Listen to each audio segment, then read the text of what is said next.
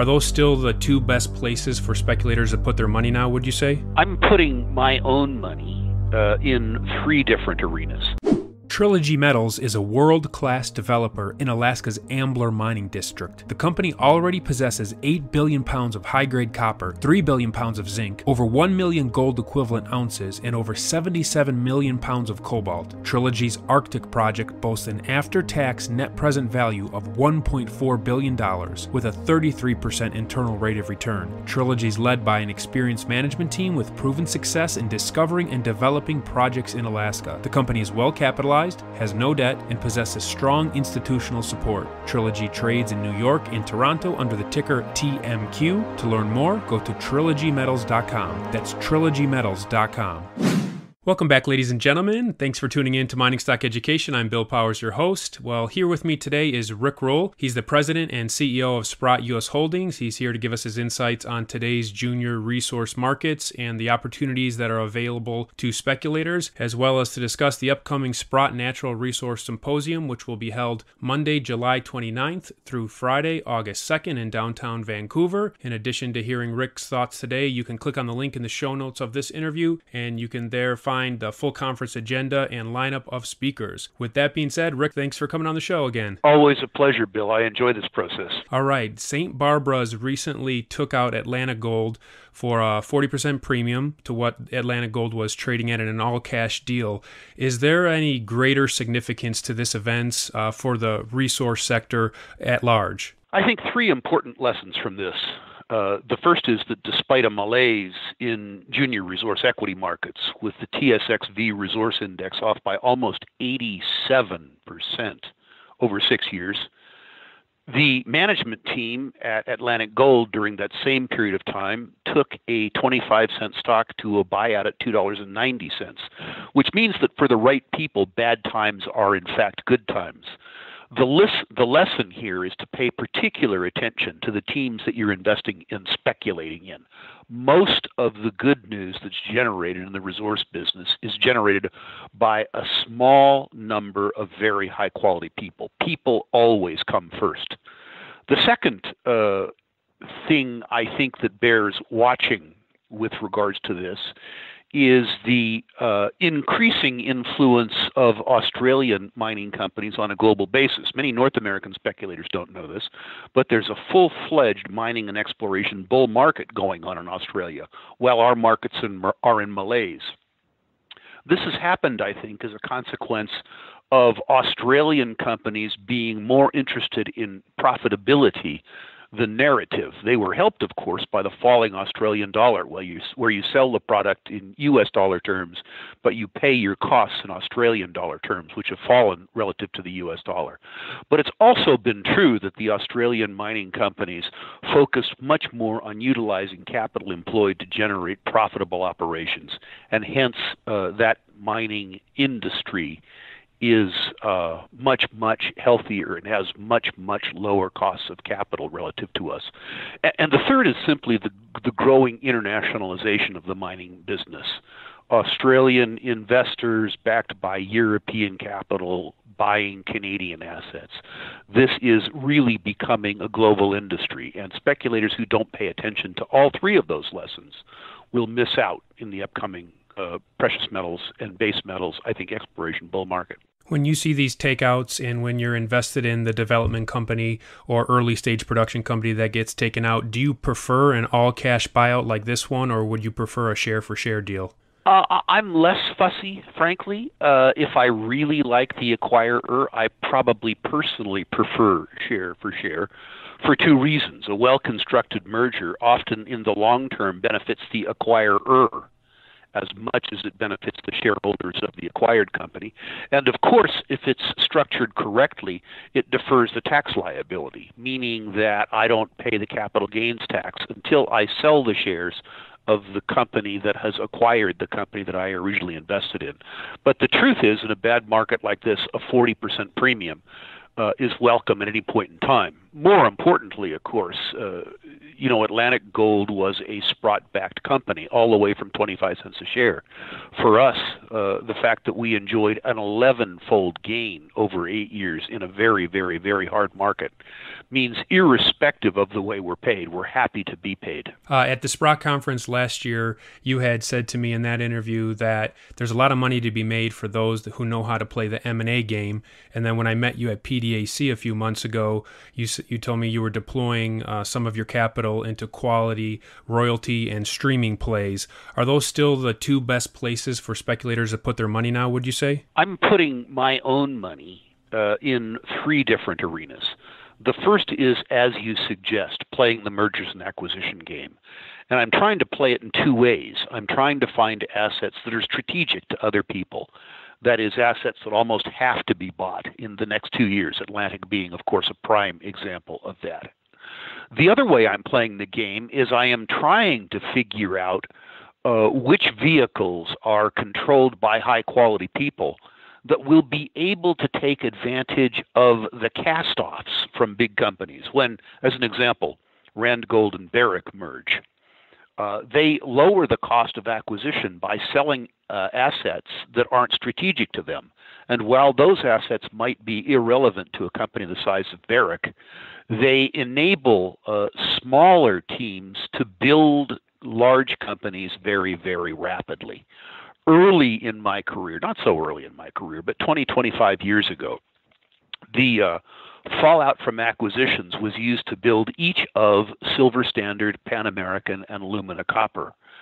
In those 3 circumstances, backing companies that acquired assets cast off by majors resulted in Silver Standard going from, if my memory serves me correctly, 72 cents a share to a high of $45. With regards to Pan American, 50 cents a share to a high of $45. And the granddaddy, of course, Lumina, from 50 cents a share to, if my memory serves me correctly, and it might not, $160 when you accounted for all of the transactions that took place after that. So one of the things I'm really looking to do is find the vehicles that high-quality teams will use to aggregate assets cast off by majors in the context of this M&A cycle. The second thing I'm doing is, as you suggest, buying the shares of the royalty and streaming companies. I think this gives you low risk beta. They will participate the way that the market moves when the market moves well. But in the interim, they offer up a much lower risk way of participating in the business. They're regarded by many analysts as overpriced relative to the sector, which I disagree with. It's true that they trade at a higher enterprise value to EBIT basis, but I think that's a consequence of the fact that they have no sustaining capital requirements, and they're operating on 65 or 70% profit margins relative to the sort of 10 to 15% margins common in other aspects of the mining business. So better businesses trade at better premiums. The important thing to know about the streaming part of the business is that while many analysts believe that their growth periods are behind them because the transactions that they did will become less common in the future, I believe that their growth period is in front of them. And I believe it's in front of them for 2 reasons. There is a shortage of development capital and acquisition debt capital available to non-investment grade companies. The Basel III banking accords made it difficult for the chartered banks, the project banks, to participate in those sectors. And streaming has become a very important part of the capital deck in both mergers and acquisition and also mine finance.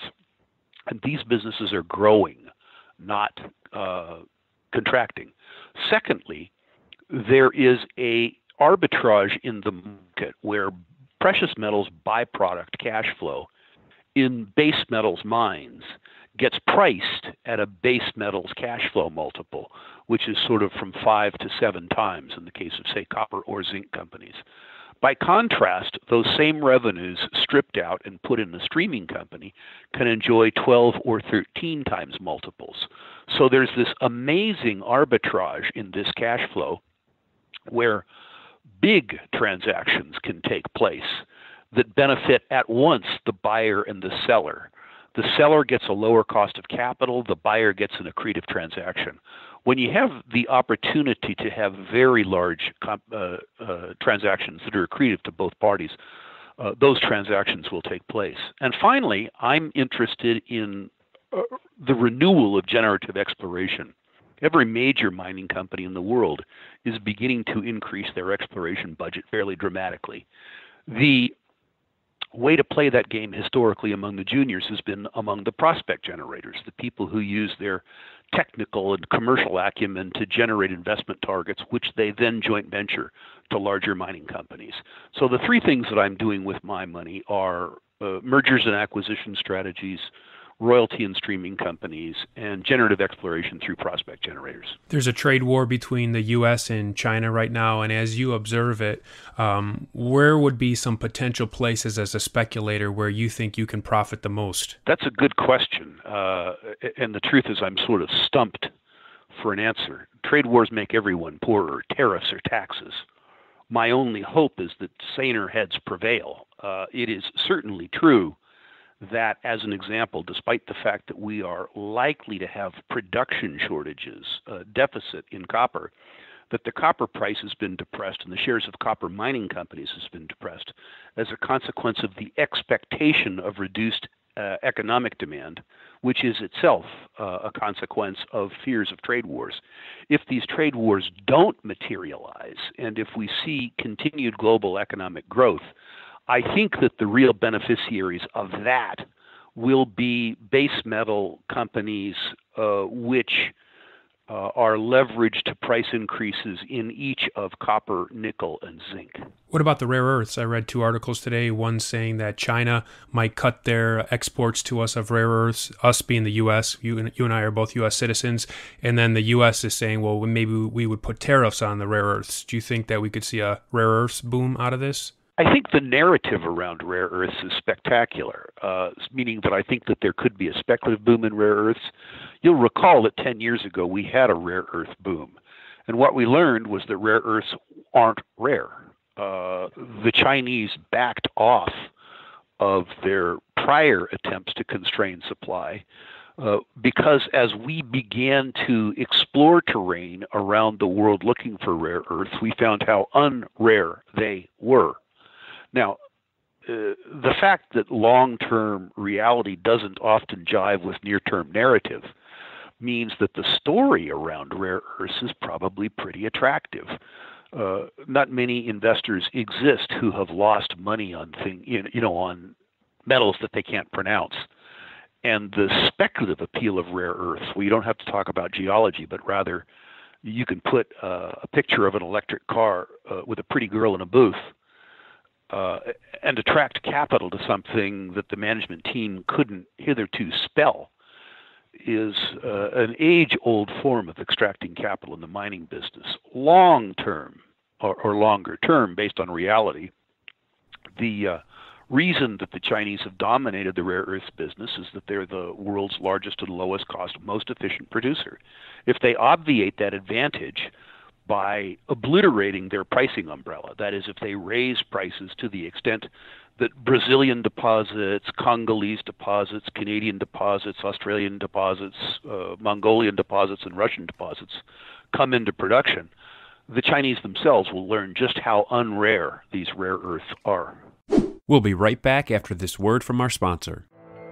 Orin Resources is a junior exploration company with the appetite of a major, focused on finding the next globally significant discovery to create enormous potential upside for shareholders. It's one of the most aggressive exploration companies pursuing high-grade, scalable gold and copper deposits, and has a premier 7-project portfolio including its 2 flagships, Committee Bay in the Arctic and Sombrero in Peru. With Orin's unparalleled technical team and highly experienced management with a history of success in advancing and monetizing exploration assets, Orin has been called one of the best in the junior exploration sector. Orin trades on the TSX and NYSE under the ticker AUG. To learn more, go to aurinresources.com. That's AURYN resources.com. Section 232 of the Trade Expansion Act of 1962 has been in the news, especially for uranium investors and speculators. And for the listeners that aren't aware, what this section of the Trade Act does, it allows the President of the United States with the ability, and he can impose restrictions on certain imports based on the affirmative determination by the Department of Congress that the product under investigation is being imported into the U.S. in such quantities or under such circumstances as to threaten or impair national security. Now, uranium has been linked, a possible, U.S. uranium increase in the industry here in the U.S. as a result of this. But Rick, outside of uranium, which I've heard you speak a lot about, are there any other commodities that you think that this would impact in a bullish manner? Well, in a bullish manner. Or that the speculator could profit from? Yeah, I think uranium is probably the most likely, frankly. And, I'm on record of saying I think it's horrific policy, although it would benefit me personally because of my shareholdings in U.S. uranium stocks. The truth is that this sort of idiocy, protectionist, tariff-intensive policies always can benefit small groups of people at the expense of society. So should the United States decide to protect a non-existent rare earths industry in the United States, I'm sure there are some, ironically, Canadian-listed penny dreadfuls with U.S. rare earth deposits. I don't happen to know what they are because I'm not attracted to the theme, but the truth is that this is a very, very, very big theme. Mm-hmm. Returning to uranium for a second, of course, the United States has a reasonably well-developed junior industry in the uranium business, which would do well if Trump decided in favor of the 232. And while I don't approve of that action, I don't think that we have a strategic interest in uranium. I personally believe that the Canadians and the Australians, among others, who are anything but a threat, would keep the United States well supplied with uranium.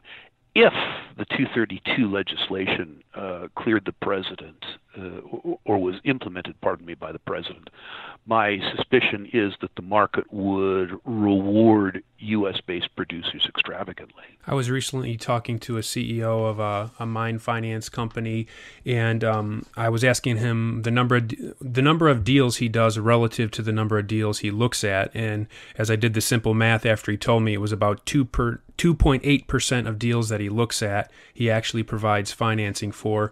With Sprott financing, I'm curious, when you're looking at these projects, what percent of the projects, when you're going to offer debt financing, do you actually, of the deals that you look at, do you actually provide the financing for?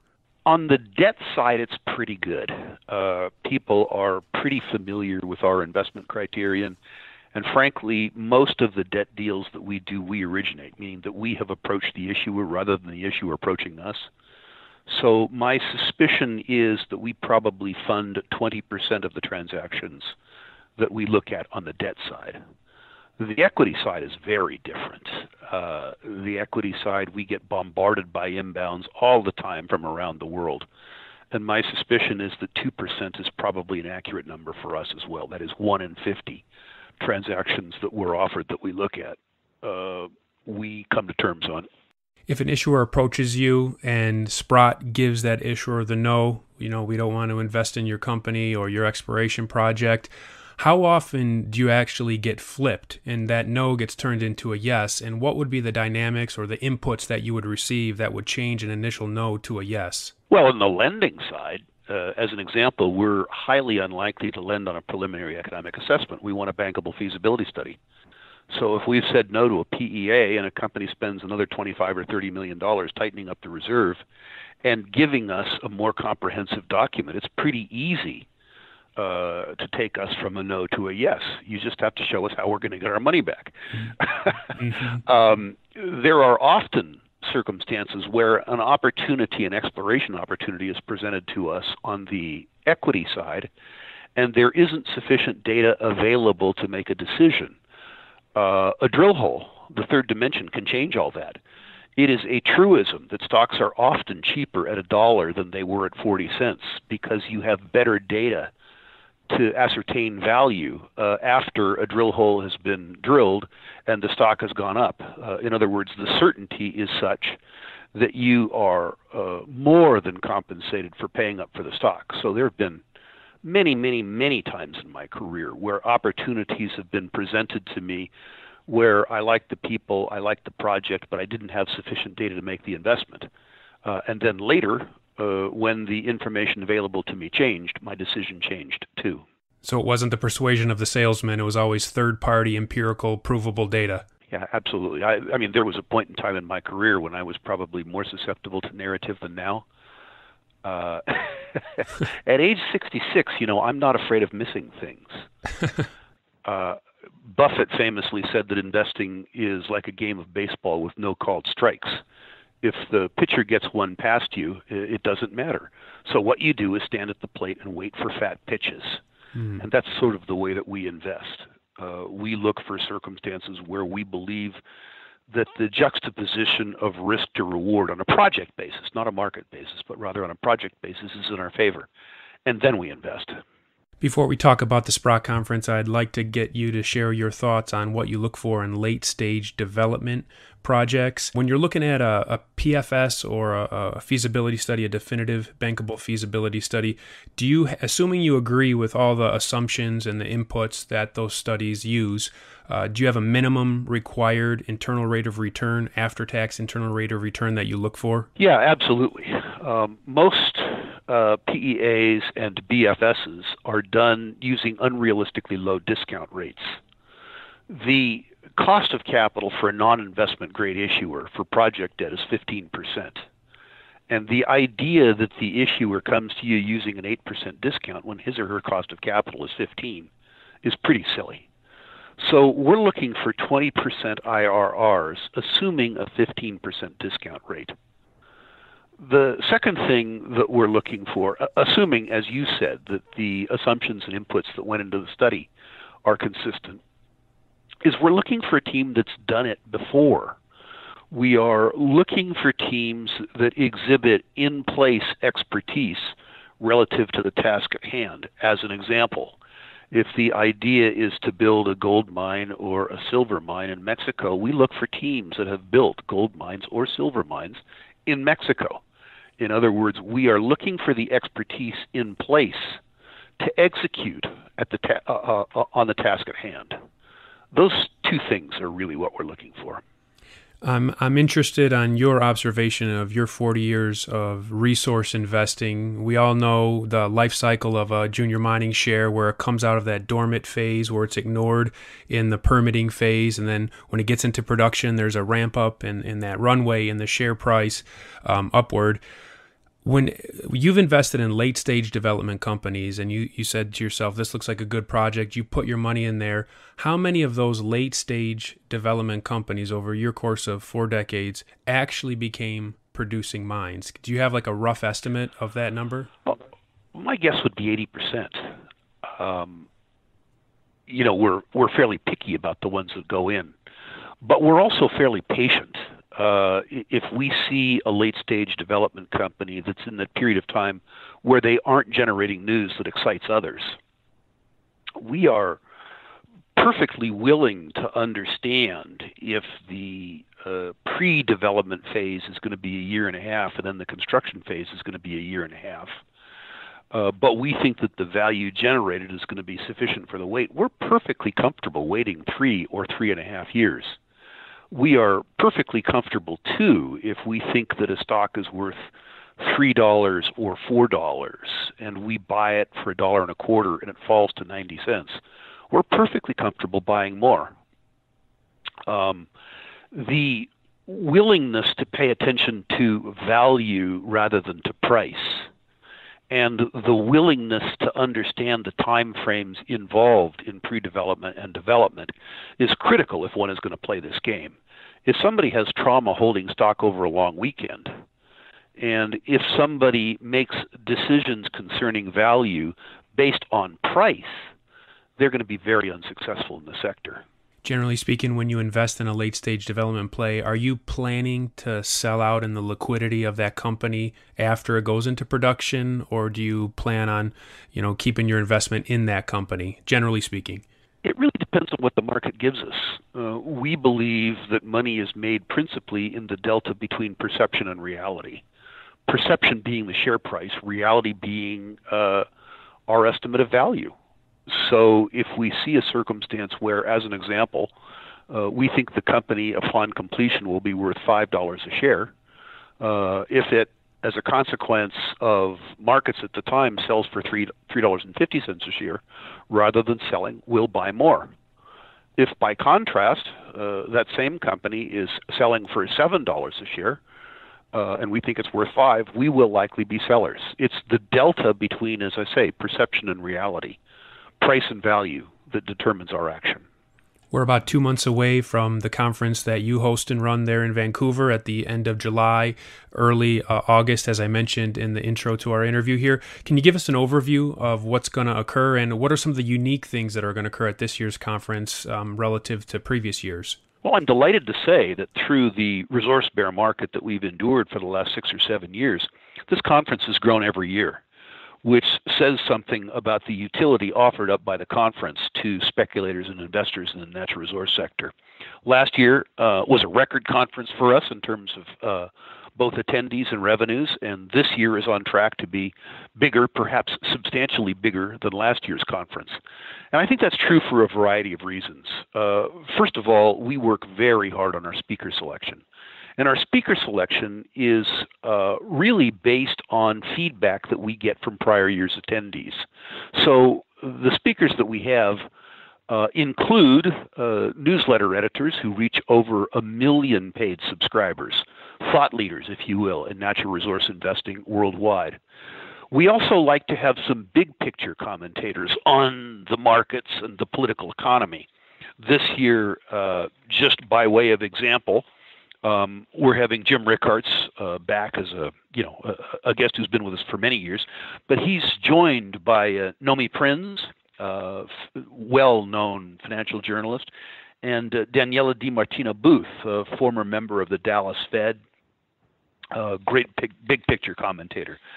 But in addition to that, I think what really sets us apart from some of the other conferences that also have big picture thinkers is we have always featured entrepreneurs who have built multi-billion-dollar mining companies from scratch. It's important to listen to these people because they tell you about the lessons that they learned building companies and how those lessons govern their own individual investment processes, and how you can incorporate that knowledge and those lessons to make you a better natural resource investor. It's really fun walking through the exhibit hall and trailing, as an example, a Ross Beatty or a Robert Friedland. See who they're talking to and listen to the questions that they're asking. I think the other thing that sets us apart from the other conferences that I'm aware of is that our attendees have told us for years that they consider our exhibitors to be content too. In most conferences, exhibitors are regarded as advertisers, and the qualification to be an exhibitor at many conferences is a pulse and a check that cashes. We feel very differently. In order to exhibit with Sprott, your equity, your share has to be owned in a Sprott managed account. And the Sprott managed accounts manage money on behalf of Sprott and its partners too, which means that every exhibitor at the Sprott conference will have been vetted by Sprott personnel and will have passed the test well enough that our money is invested in that exhibitor. Sadly, that doesn't mean that the share prices of every exhibitor will go up, but it does mean that you're getting a curated collection of mineral and oil and gas exploration companies, ones that have passed a fairly stringent test. So we think that combination of intelligently selected speakers, mining industry entrepreneurs, and ultra high quality exhibitors is what has made this conference an ongoing success in a very difficult market. The final comment I might have is that attendees will be in the company of 700 other sophisticated high net worth speculators. The idea that all of the intelligence in the room emanates out from the dais to the crowd is silly. The truth is that there will be numerous attendees there who manage on their own behalf multi-million-dollar portfolios.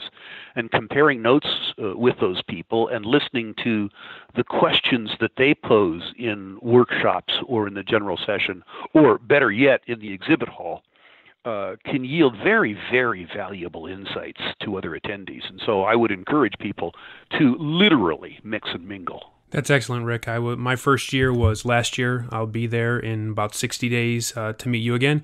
And it is an excellent conference, very intimate. As you say, you can rub shoulders, have conversations. It's not just sitting in the seat, listening to the person behind the podium, but as you say, it's those relationships and those conversations that you take throughout the course of the conference that makes it so valuable. I 100% agree. If you're interested in learning more, please click on the link in the show notes. There you can see the full line of speakers. You'll see all the agenda, when it's being held, where the conference is in the hotel downtown in Vancouver. Please go ahead and check that out. Rick, I really appreciate this conversation. As always, it's very insightful. And as I said, I look forward to seeing you in Vancouver in about 2 months. Well, thank you for the opportunity to visit. I look forward to seeing you in Vancouver. I hope you're able to tell your people that we made you a lot of money there. I hope so too. This episode of Mining Stock Education is brought to you by U.S. Gold Corp. U.S. Gold Corp is a U.S.-focused gold exploration and development company advancing high-potential projects in Wyoming and Nevada. U.S. Gold Corp has consolidated a district on Nevada's productive Cortez Trend and is advancing the Copper King project towards production in Wyoming. Led by a team of prolific company builders and renowned explorers, including Dave Mathewson, who's directly responsible for several major Nevada gold discoveries. U.S. Gold Corp is well-financed and has an extremely tight share structure with less than 20 million shares outstanding, and it trades on a major stock exchange, the NASDAQ, under the ticker USAU. To learn more, go to usgoldcorp.gold. That's usgoldcorp.gold.